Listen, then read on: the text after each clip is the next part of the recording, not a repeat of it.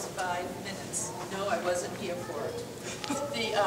This was downtown Anchorage as a result of the 9.2. Roads look like that. This is also Anchorage. It's March, and you can see snow on the roads, so you can see what a big area shook loose and skidded off into the inlet. The communities of Valdez, well, the earthquake was so huge and so severe and local, it caused a major tsunami, and communities like Kodiak, Seward, Valdez were very badly affected.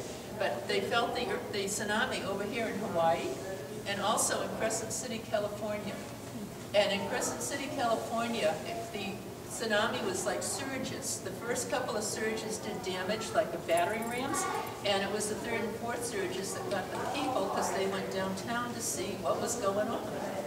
Yet with all of that, with that earthquake, 9.2 lasted almost 5 minutes. See, I talked too much. For a free public tour in 5 minutes. Tour begin in the museum store near the front entrance and last approximately 45 minutes. Thank you. With all of that went on in Alaska, the tsunami, less than 140 people lost their lives. And when you think of what we've heard about in Indonesia and also Haiti and stuff, it's just miraculous. Now let me assure you, the buildings in Anchorage know where they are susceptible to shaking. You're safe. You may feel an earthquake, but the buildings are safe, okay? And so that didn't bring people to Alaska, but it is part of our psyche. What did bring people to Alaska is oil, and this is actually a piece of the Trans-Alaska Pipeline.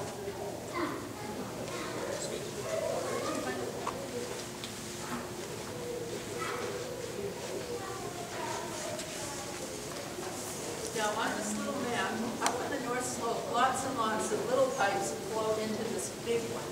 And the big one starts in Puno Bay. It goes all the way down to Valdez, 800 miles, north to South Alaska, because Valdez is another year-round ice-free port.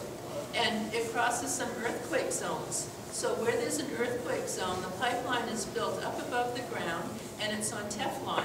And it slides side to side, and it's on springs. It goes up and down, and it really works. Because about 12 years ago, we had an earthquake across the Denali Fault, which is sort of down and through here, which did an awful lot of damage to the railroad and to the roads. But the pipeline came through just fine. The other thing the pipeline has to worry about is permafrost. Now, if you can see our little map, where it's up north, it is blue, and that is permanently permafrost. Where it's white, there is no permafrost, but most of the map is green, which means discontinuous. Most of Alaska has got discontinuous, which means pockets of permafrost. Some have got it, some don't, but the permafrost is spread out all over. And the permafrost, it's left over from the Ice Age, and you don't want to melt it. So the oil that comes out of the ground that goes into the pipes comes from so deep down it's hot. It stays hot through the pipes because of friction, and you don't want to melt the permafrost. So where there is permafrost, the pipeline also is built up. It's above the ground for earthquake zones and permafrost. Where there's neither, it is buried. It's about half and half, but it's up and it's down, and it's up and it's down, and it's up and it's down, depending upon where the geologists have felt like it was safe. When the pipeline went in, well, first of all, let me just say it had always been a tension with the native people saying, what gives? We've been here for a long time, and you newcomers, this is what are you up to? And it was a tension, but it wasn't a problem until the pipeline went in.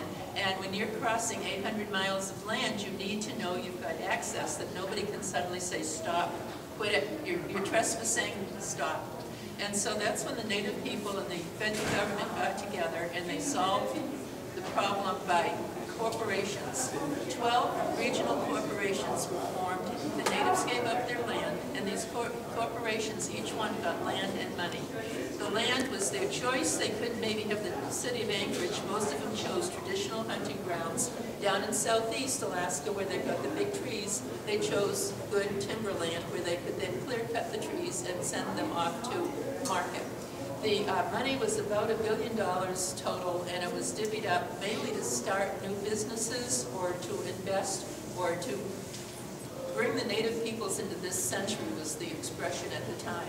And so right now those corporations are a major part of the Alaska economy. they bring money into the state.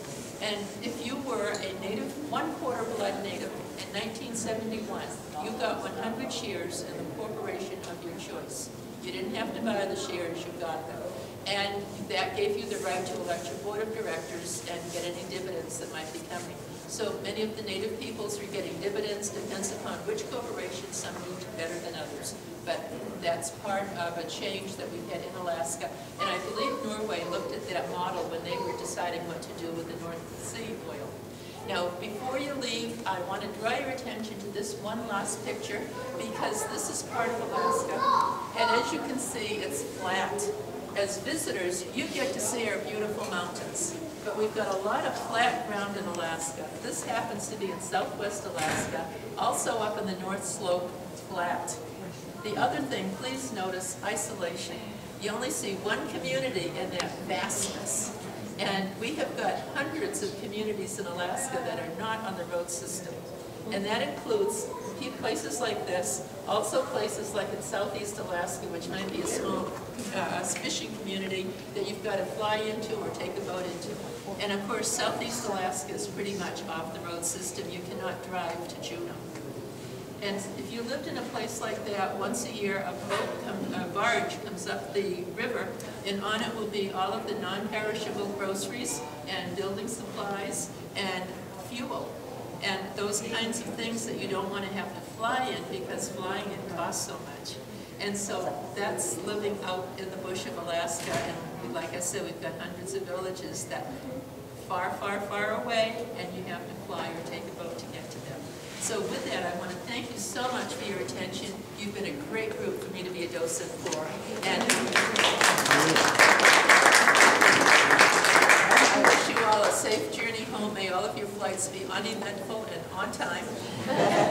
And I am more than happy to answer questions or to talk about anything that you want to talk about, because there's a lot of stuff I didn't cover with all that stuff I did.